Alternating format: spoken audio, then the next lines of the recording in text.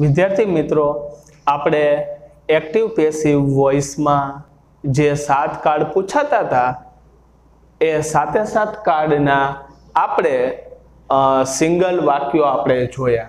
સાદો વર્તમાન કાર્ડ, સાદો ભૂતકાળ, સાદો ભવિષ્ય કાર્ડ, ચાલુ વર્તમાન કાર્ડ, ચાલુ ભૂતકાળ, પૂર્ણ વર્તમાન કાર્ડ, પૂર્ણ ભૂતકાળ. આ બધા જના આપણે 7 કાર્ડના સિંગલ વાક્યો આપણે જોયા હતા. એમાં હકારે આપણે જોયા હતા, નકારે જોયા હતા, પ્રશ્નાર્થ વાક્યો પણ આપણે જોયા હતા. તો બધા જ કાર્ડના સિંગલ વાક્યોનો આપણે પરિચય મેળવ્યા પછી હવે આપણે બોર્ડની પરીક્ષામાં જે આ એક્ટિવ પેસિવ વોઇસના જે પેરેગ્રાફ પૂછાય છે તો આપણે એ પેરેગ્રાફનો પરિચય મેળવીએ જે આપણે પરીક્ષામાં પૂછાય છે. હવે આ પેરેગ્રાફ બીજું કાંઈ નથી, પણ અહીંયા તમે નજર કરો તો આપણને આ એક વાક્ય પહેલું વાક્ય, પછી અહીંયા બીજું વાક્ય, અહીંયા એન્ડ આવી ગયું એટલે વાક્ય બદલાઈ ગયું. પછી અહીંયા માની લો કે બીજું વાક્ય પૂરું થઈ ગયું, પછી અહીંયાથી ત્રીજું વાક્ય શરૂ થયું, અહીંયા પૂરું થઈ ગયું અને આ ચોથું વાક્ય. એટલે કે ટૂંકમાં 4 જે જુદા જુદા વાક્યો હોય એ 4 વાક્યોને ભેગા કરી દો એટલે આપણો પેરેગ્રાફ બની જાય. અત્યાર સુધી આપણે સિંગલ વાક્ય સ્વરૂપે જોતા હતા, પણ હવે અહીંયા પેરેગ્રાફમાં 4 વાક્યો હોય એ 4 વાક્યોને ભેગા કરી દે અને 4 વાક્યો ભેગા મળી એક પેરેગ્રાફ બની જાય. તો આ રીતે પેરેગ્રાફ આપણે બોર્ડની પરીક્ષામાં પૂછાય છે. ચેન્જ ધ ટેક્સ્ટમાં આપણે પૂછાય. તો હવે આનો જવાબ કેવી રીતે બનાવવો, શું કરવું એ આપણે જોઈએ. તો આ પેરેગ્રાફમાં પણ આપણે જે સૂત્ર હતું એ સૂત્ર અહીંયા રહેશે અને એ જ પ્રમાણે આપણે કામ કરવાનું છે. જે સૂત્રથી આપણે ચાલતા હતા એ સૂત્ર પ્રમાણે ચાલવાનું છે અને અહીંયા પણ એ જ રીતે આપણે જવાબ બનાવવાના છે. તો આપણે પહેલા ફકરામાં જોઈએ, તમે અહીંયા નજર કરો તો આ વી કર્તા છે, પછી મેક ક્રિયાપદ છે અને એના પછી પ્યોર ઘી એટલે ચોખ્ખું ઘી. તો આ ચોખ્ખું ઘી જે પ્યોર ઘી રહ્યું આપણું કર્મ છે. આપણને ખબર જ છે કે બધા વાક્યોમાં કર્તા ક્રિયાપદ કર્મ સળંગ જ હોય. આ આપણને સળંગ જ આપેલું હોય. તો આપણે સૌથી પહેલા લખીએ, કર્મથી શરૂઆત કરીએ, કારણ કે અહીંયા જે આપણને પેરેગ્રાફ આપેલો છે એ સાદા વાક્યો છે, આ પ્રશ્નાર્થ વાક્યો નથી. એટલે આપણે સાદા વાક્યના સૂત્ર પ્રમાણે જ આપણે ચાલવાનું થશે. જે સાદા વાક્યોનું સૂત્ર હતું અને જે આપણે બનાવતા હતા એ જ પ્રમાણે અહીંયા આપણે બનાવશું. તો સૌથી પહેલા લખી આપણું કર્મ એટલે પ્યોર ઘી. ચાલો કર્મ લખી નાખ્યા પછી હવે આપણે સહાયકારક ક્રિયાપદ લખવાનું થાય. તો અહીંયા આપણે જોઈએ તો આ મેક ક્રિયાપદ આપેલું છે. મેક ક્રિયાપદ છે તો મેક એટલે મૂળ રૂપ છે. આનું ભૂતકાળ મેડ થાય અને ભૂતકૃદંત મેડ થાય. હવે મેક મૂળ રૂપ છે એટલે આ સાદો વર્તમાન કાળ ગણાય, કારણ કે ક્રિયાપદ મૂળ રૂપમાં હોય એટલે એ સાદા વર્તમાન કાળમાં ગણાય. તો સાદો વર્તમાન કાળ છે એટલે આપણે સહાયકારકમાં એમિઝારનો ઉપયોગ કરશું. તો અહીંયા આપણને જે કર્મ આપેલું છે પ્યોર ઘી એ એક વચન છે, એટલા માટે અહીંયા આપણે સહાયકારકમાં લખશું ઈસ, કારણ કે વર્તમાન કાળ હતો એટલે અને આ કર્મ આપણું એક વચન હતું એટલે સહાયકારકમાં આપણે લખ્યું ઈસ. ચાલો આપણે કર્મ લખી નાખ્યું, સહાયકારક ક્રિયાપદ લખી નાખ્યું. હવે આપણે ભૂતકૃદંત લખશું. તો અહીંયા જે આપણને મેક ક્રિયાપદ આપેલું છે એ મેક ક્રિયાપદનું આપણે ભૂતકૃદંત કરશું. તો મેકનું ભૂતકૃદંત થશે મેડ. તો આપણે ભૂતકૃદંત લખી દીધું. હવે ભૂતકૃદંત લખ્યા પછી આપણે અન્ય શબ્દો લખશું. તો અહીંયા જોઈએ તો આપણી પાસે અન્ય શબ્દો છે. ફ્રોમ મિલ્ક આ અન્ય શબ્દ છે તો આપણે લખી નાખીએ ફ્રોમ મિલ્ક. આ અન્ય શબ્દ છે. અન્ય શબ્દો લખી નાખ્યા પછી હવે આપણે બાય લખશું અને બાય લખ્યા પછી કર્તા લખશું તો અહીંયા કર્તામાં આપણને વી આપેલું છે, વી પાછળ જશે તો એનું થઈ જશે અસ। તો આપણે આ પહેલા વાક્યનો જવાબ બનાવ્યો। હવે આપણે બીજું વાક્ય જોઈએ અને અહીંયા આપણે બધા વાક્યો પેરેગ્રાફમાં જ લખવાના છે। આપણને ફકરો આ પેરેગ્રાફ આપેલો છે તો આપણે એનો જવાબ પણ પેરેગ્રાફમાં જ લખવાનો છે, આમ છૂટા છૂટા વાક્યો સ્વરૂપે લખવાનો નથી। જવાબ એ આપણે પેરેગ્રાફમાં જ લખશું। તો પહેલું વાક્ય પૂરું થઈ ગયું, તો પાછળ ને પાછળ આપણે બીજું વાક્ય શરૂ કરીએ। તો બીજા વાક્યમાં જોઈએ તો વી કર્તા છે, આ ટેક આઉટ આપણું ક્રિયાપદ છે અને મિલ્ક ક્રીમ, આ મિલ્ક ક્રીમ આપણું કર્મ છે। તો સૌથી પહેલા આપણે કર્મમાં લખીએ મિલ્ક ક્રીમ। ચાલો આપણે કર્મ લખી નાખ્યું મિલ્ક ક્રીમ। હવે આ આખો પેરેગ્રાફ આપણે તમે નજર કરો તો આ ટેક આઉટ ક્રિયાપદ એ મૂળ રૂપમાં જ છે। ટેક આઉટ, ટેક મૂળ રૂપ છે, એનું ભૂતકાળ ટુક થાય અને ભૂતકુદન ટેકન થાય। તો આ મૂળ રૂપ જ છે એટલે અહીંયા આપણે એમિઝાર જ લેશું, વર્તમાન કાળ જ લેશું। તો અહીંયા વર્તમાન કાળ છે અને આપણે જે કર્મ આપેલું છે આ કર્મ એક વચન છે એટલે આપણે લખશું is। અહીંયા સહાયકારકમાં is લખ્યું, આપણે કર્મ લખી નાખ્યું, એના પછી સહાયકારક લખ્યું is। સહાયકારક લખ્યા પછી હવે આપણે ભૂતકુદન લખશું।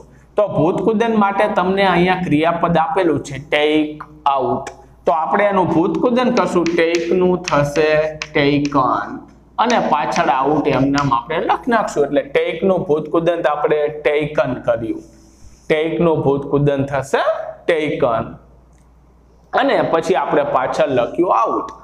ચાલો તો ભૂતકુદન લખી નાખ્યું પછી હવે આપણે જોઈએ તો અહીંયા અન્ય શબ્દો છે નહીં, કારણ કે જો અહીંયા એન્ડ કંજક્શન આવી ગયું, અહીંયા આપણે એન્ડ કંજક્શન આવી ગયું એટલે આ કંજક્શન થી હવે નવું વાક્ય શરૂ થયું। તો નવા વાક્યમાં જોઈએ તો અહીંયા આપણને કલેક્ટ, કલેક્ટ એટલે ભેગું કરવું, એટલે સીધું ક્રિયાપદ આપેલું છે, આ કલેક્ટ ક્રિયાપદ આપેલું છે।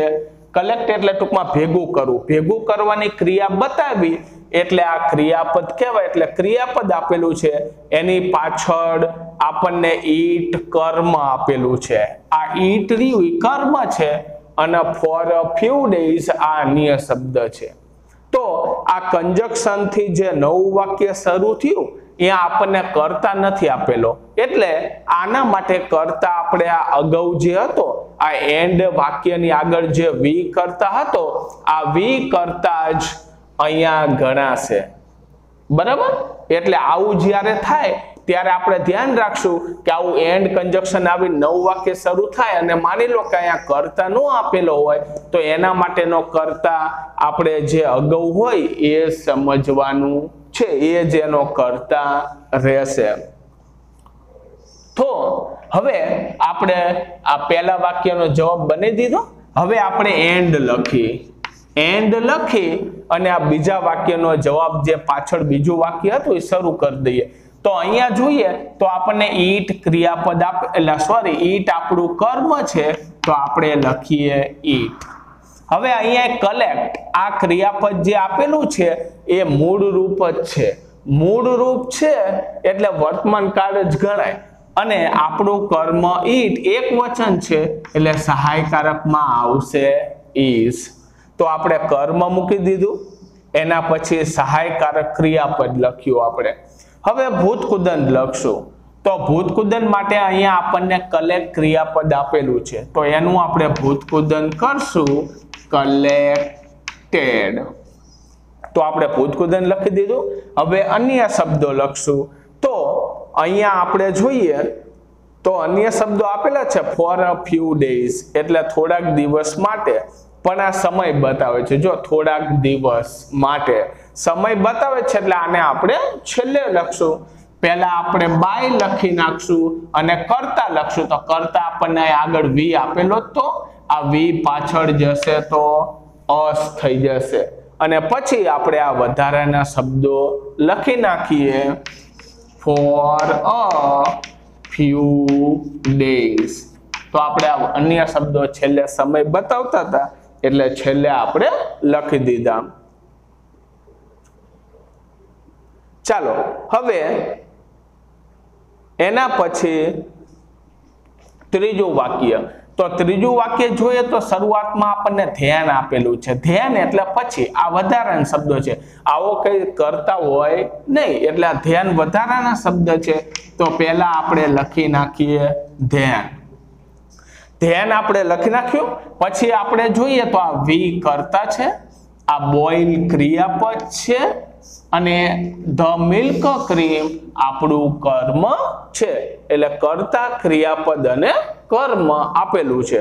તો હવે આપણે જોઈએ, આપણે અન્ય શરૂઆતમાં જે વધારાના શબ્દ આપેલો તો એ લખી નાખ્યો. હવે આપણે સૂત્ર પ્રમાણે લખીએ આપણું કર્મ એટલે ધ મિલ્ક ક્રીમ. તો આપણે સૌથી પહેલા લખ્યું કર્મમાં મિલ્ક ક્રીમ. ચાલો કર્મ લખી નાખ્યું. હવે અહીંયા જોઈએ તો આ બોઇલ ક્રિયાપદ મૂળ રૂપ જ છે. બોઇલ મૂળ રૂપ જ છે એટલે વર્તમાન કાળ છે.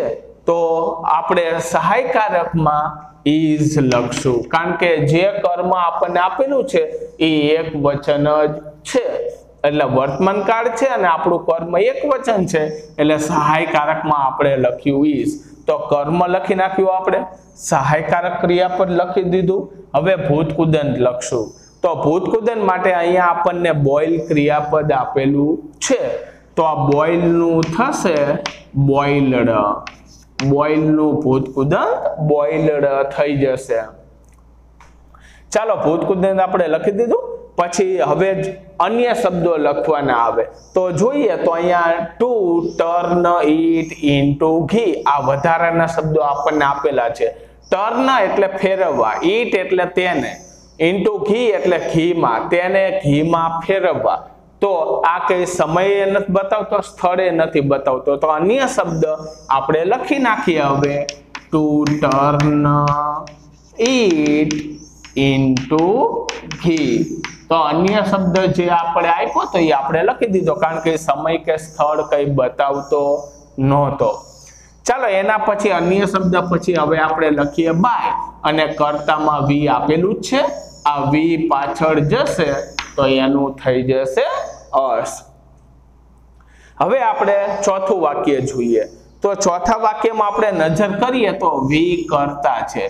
પછી અહીંયા વિલ શેલ ક્રિયાપદ આપેલું છે. જો આ ભવિષ્ય કાળ છે, આપણે અગાઉ પરિચય મેળવેલો છે એટલે તમને ખબર પડી જ જશે.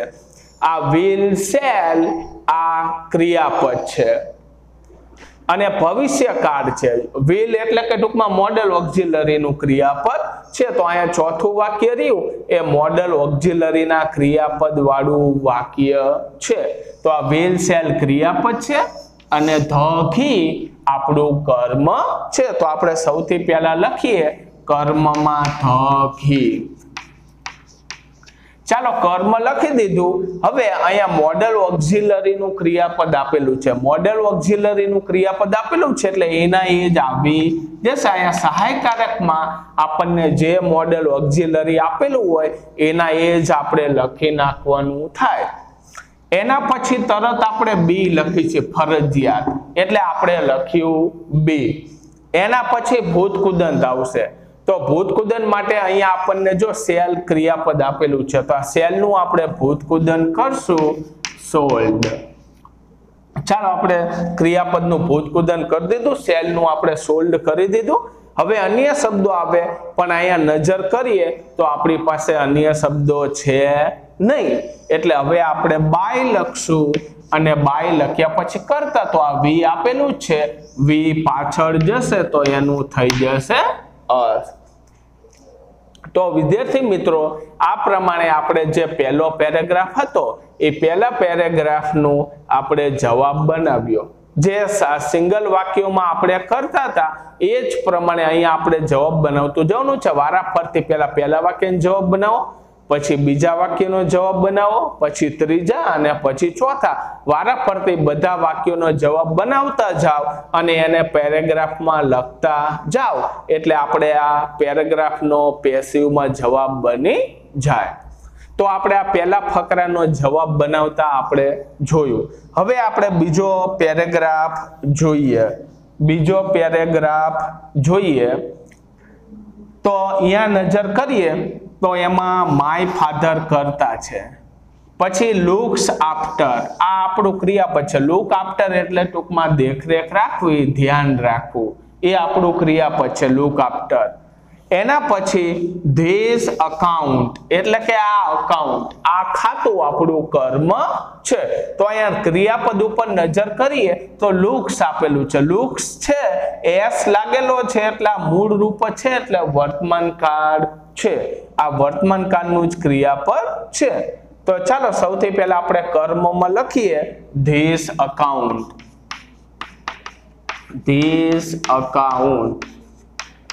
હવે વર્તમાન કાળ છે અને આપણે જે કર્મ લખ્યું આ કર્મ એક વચન છે એટલે આપણે સહાયકારકમાં લખશું ઇઝ. સહાયકારકમાં આપણે લખશું. હવે ભૂતકૃદંત લખી તો અહીંયા ભૂતકૃદંત માટે આપણને લુક્સ ક્રિયાપદ આપેલું જ છે.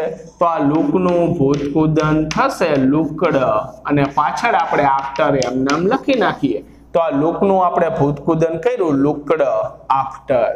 ચાલો ભૂતકૃદંત લખી નાખ્યા પછી હવે અન્ય શબ્દો લખવાના આવશે, પણ અહીંયા આપણે જોઈએ તો આપણને અન્ય શબ્દો આપેલા નથી એટલે આપણે એના પછી લખશું બાય અને પછી કરતા. તો કરતામાં માય ફાધર આપેલું છે તો આપણે પાછળ લખી નાખીએ માય ફાધર. તો આ પ્રમાણે આપણે પહેલા વાક્યનો જવાબ બનાવ્યો. હવે આપણે બીજું વાક્ય જોઈએ તો અહીંયા વી કરતા છે. હવે જો ઓફન એટલે અવારનવાર, વારંવાર, એટલે સાદા વર્તમાન કાળનો સમય બતાવતો શબ્દ છે. આ વચ્ચે વધારાનો સમય બતાવતો વધારાનો શબ્દ છે, કારણ કે ઓફનનું ગુજરાતી થાય અવારનવાર, વારંવાર. તો આ સમય બતાવતો અન્ય શબ્દ છે. એના પછી આ પુટ આપણું ક્રિયાપદ છે અને એના પછી મેની રિસ્પોન્સિબિલિટીઝ આ આપણું કર્મ છે. Many responsibilities. તો ચાલો હવે સૌથી પહેલા આપણે કર્મ લખીએ. તો કર્મમાં આપણે લખી મેની રિસ્પોન્સિબિલિટીઝ. આ આપણે કર્મ લખી નાખ્યું. હવે અહીંયા ક્રિયાપદમાં પુટ આપેલું છે. પુટ મૂળ રૂપ છે. આ મૂળ રૂપ છે એટલે વર્તમાન કાળ બતાવે છે. હવે વર્તમાન કાળ બતાવે છે અને આપણું જે કર્મ છે એ બહુવચન છે. બહુવચન છે એટલે અહીંયા સહાયકારકમાં આપણે આર લેશું, કારણ કે વર્તમાન કાળ જ હતું અને કર્મ બહુવચન છે. ચાલો હવે એના પછી સહાયકારક પછી ભૂતકૃદંત લખવાનું આવે, પણ અહીંયા આપણને જો વચ્ચે વધારાનો શબ્દ આપેલો હતો તો આવા કોઈ આગળ વધારાના શબ્દો આવે એટલે કે કરતા પછી, ટૂંકમાં કરતા પછી આવા જો કોઈ વધારાના શબ્દ આવે તો એને તમે યાદ રાખજો કે એને આપણે ક્યાં મૂકવાના થાય. તો કરતા પછી જે વધારાના શબ્દો આવે છે એને આપણે સહાયકારક પછી લખવાનું થાય જવાબમાં. એટલે અહીંયા આપણે લખી નાખીએ ઓફન. આ એક બાબત ધ્યાન રાખજો. આપણા વાક્યમાં જે કરતા પછી વધારાના શબ્દો આવે એને આપણે જવાબમાં સહાયકારક પછી લખવાના છે. ચાલો તો હવે એના પછી આપણે ભૂતકૃદંત લખીએ. તો ભૂતકૃદંત માટે અહીંયા આપણને પુટ આપેલું છે તો અહીંયા લખી નાખીએ પુટનું થશે પુટ જ. પુટનું ભૂતકૃદંત પુટ થશે, કારણ કે પુટ મૂળરૂપ ભૂતકાળ ભૂતકૃદંત બધું સરખું જ છે એટલે આપણે અહીંયા લખી નાખ્યું પુટ. ચાલો ભૂતકૃદંત લખ્યા પછી હવે આપણે જોઈએ તો પાછળ પણ વધારાના શબ્દો આપેલા છે. જો અપોન હિમ એટલે તેની ઉપર. તેની ઉપર એટલે કે સમય સ્થળ બતાવતું નથી.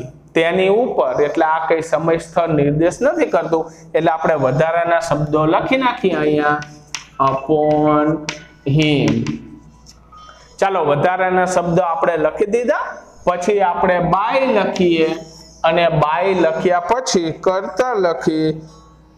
તો કરતામાં અહીંયા આપણે વી આપેલું છે, વી પાછળ જશે તો થઈ જશે અસ. ચાલો હવે ત્રીજું વાક્ય જોઈએ તો અહીંયા હી કર્તા છે, આ ડઝ ક્રિયાપદ છે અને હીઝ ડ્યુટીઝ આપણું કર્મ છે. તો આપણે લખીએ હીઝ ડ્યુટીઝ.